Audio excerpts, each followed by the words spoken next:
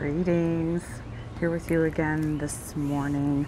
I have another gift for you today. It's not a digital one, it's actually more of a gift of information. So I've had numerous people reach out to me asking like what are simple things that I can do that don't cost me any money and that can help reduce anxiety and stress. So I'm going to share a couple of mudras, which are basically hand yoga, and a way to move your body and the energy in your body into a way that's really super supportive.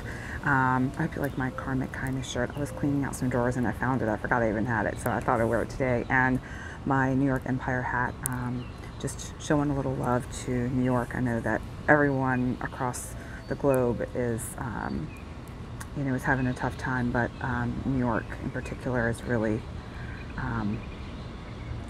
been in a bad way, and I've talked to numerous friends that live there, and just kind of a little bit of love to them.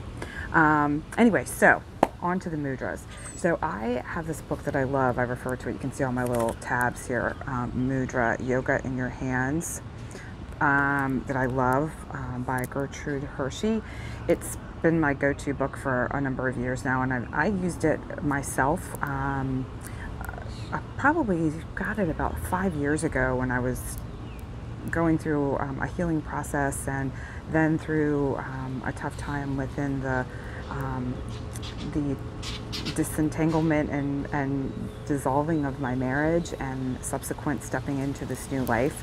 It's been really helpful. I've had a few go-tos that have really been supportive, and I wanted to share some with you today that might offer you that same sort of sense of support. So the first one is the Ganesh mudra, or Ganesha, however you would prefer to pronounce it, and it's basically a way to open your heart and to give you a way to tap into that inner sense of strength and courage, and be able to approach people going forward with an open, friendly heart and really strengthen you from within. So you start with your left hand, and you're going to take your left hand and put it up to your chest, like your heart center, facing out, and bend your fingers a bit, and then take your right hand in front of it and clasp them together in front of your heart. And you're going to breathe. Pretty simple. So your elbows are out. I don't know if you can see that. So you're just it's like a straight line, like your arms are in a straight line. And as you're breathing, on your exhale, you're going to pull your hands, your fingers against each other. So you're going to attempt to pull your hands apart, but not. Keep them together. And as you inhale, you're going to release. So on the exhale, you're pulling. Inhale, releasing. Exhale, pulling, and you're going to do that 6 times. When you're done with your 6, you're just going to kind of hold it at your chest here. Just rest your arms, and then you're going to switch. You're going to put your right hand out at your heart center, left hand grasping. Same thing. With yoga, if anyone who does yoga, it's all about balance and keeping everything equal. So arms again, in a straight line at your heart center, and you're going to breathe in, and it's released and relaxed. Exhale, pulling, and you do that 6 times, and then you just lay your hands down, let your arms rest, just breathe gently and easily. If you want to take it one step further and really get things started, is visualize the color red in your mind's eye as you're doing it, or visualize a red bubble around you, whatever feels good to you. Just visualize the color red, tune into the color red. That's essentially firing up that part of you, firing up that heat within you, igniting your inner fire, and really being able to approach this time with a sense of strength and courage, and really heart-centered. Okay, the next one. It's actually kind of 2 or 3 in one, but I just there's several variations, but I'm going to share one particular one with you today, and it's the Jnana and Chin mudras. So the Jnana is basically basically going to take your thumb on your pointer finger on both hands and stretch your fingers out, okay? So when your fingers are pointing up, this is the receivership position. And when they're pointing down, it's the giving position. So the cool thing about these particular mudras and this version of it, you can also do it with your fingers together, but that has a little bit of a different meaning to it. But when you have your fingers in this position, so it's kind of like the OK position, but you're just turning your hands in a different direction, like this. Your 3 extended fingers, these 3 fingers have a meaning. It's evolution. It's these 3 facets. So lethargy, which is basically just being very like tired and still.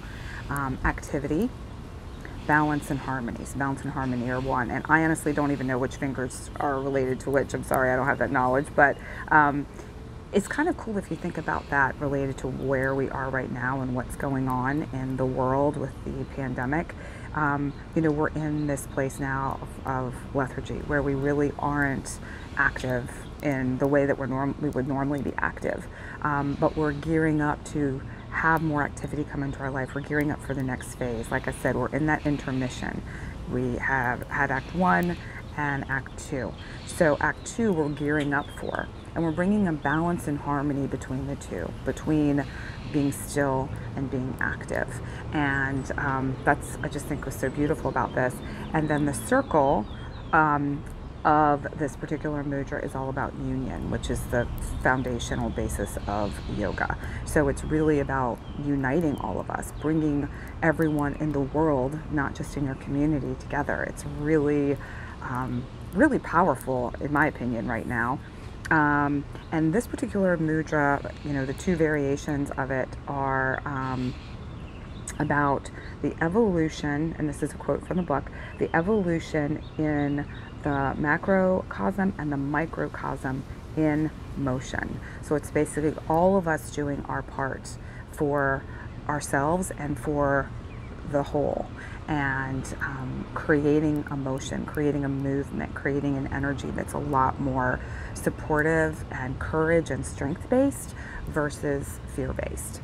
So for this particular mudra, it has a really positive effect on your physical, mental, emotional, and spiritual bodies. So anytime you're feeling a little off or you need a little bit of support, you can hold your hands up. If you need some, you're looking to bring a little bit more into the world around you, you would have your hands down. Just hold it in that position. Again, if you want to up level this a bit more, you can visualize the color white. The white, according to Gertrude Hirschi in her book, is the void in which fullness is concealed. So I feel like right now we're in that void, and the fullness of what we're opening up into is concealed from us. White is also symbolic of birth and death, new beginnings and endings, or you could say completions if that feels better than endings, unity and peace, which also feels really great.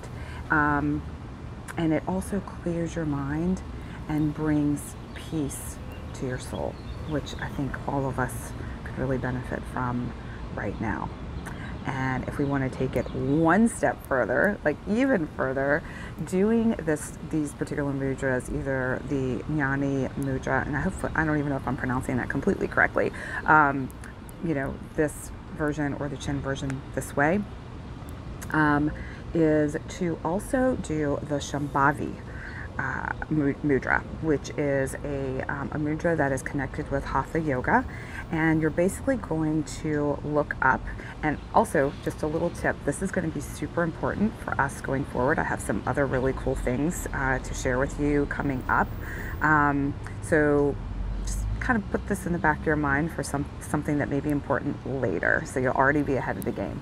So essentially what you're going to do is you're going to look up, like you're looking into your eyebrows, okay? So it's going to feel a little weird, but as you look up, what's happening there is you're calming your body, you're calming your nervous system. It reduces stress, and you're able to transcend your mental activity in your mind, where I think all of us are spending a lot of time in our minds thinking about what's going on, worrying and wondering and planning and all of that. Like, it really relaxes you. So if you just look up into, I don't know if you can see it, you just look up into your eyebrows and keep it there until your eyes start feeling tired, and then relax your eyes. Just keep breathing through it and take a breath. Maybe close it out with a chin mudra. Resting your hands on your thighs, which is something I forgot to mention before, but when you do either version of them, you're resting your hands on your thighs and just breathing. You'll find your body will calm, your mind will calm. You'll just feel a lot more in balance, a lot less in a state of fear and worry. Yeah, so I hope that's helpful for you today. I know this is a rather long video. I also wanted to let you know I'm going live on Facebook and Instagram on Friday at 10 a.m.